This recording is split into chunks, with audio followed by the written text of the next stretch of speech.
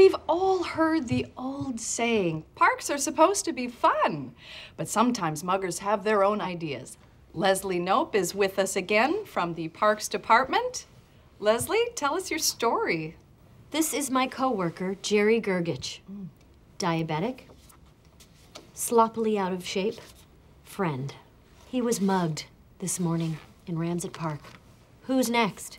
Your frumpy uncle? Your simple neighbor? Your unpopular coworker? Head of security, Carl Lorthner, is doing his best to keep the park safe, but he's failing. So what is the solution to fix this? To make it right and not bad?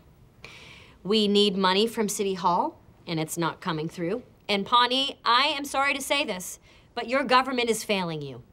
Up next, 10 objects you didn't know you can eat. What possessed you to do that?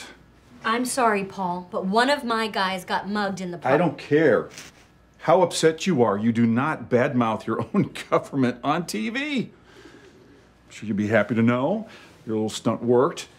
The mayor is going to divert $2,500 to the parks for security upgrades.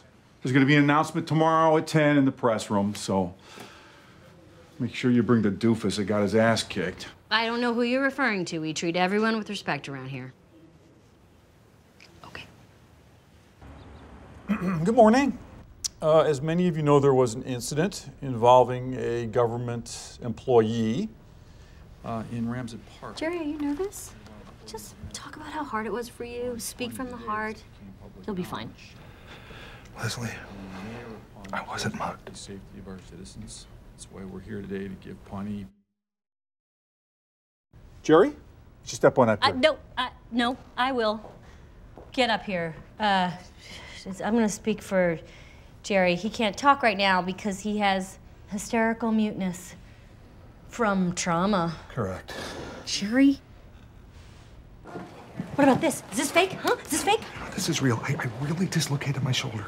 Were you even in the park yesterday? Look, I was on my way to feed the hummingbirds, and I stopped for a breakfast burrito. The farting. Yeah.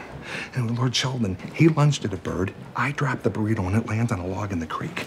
So I go to reach for it, I lose my balance, and I fall on my shoulder. Really weird. Well, why didn't you just tell everybody the truth? Are you kidding me?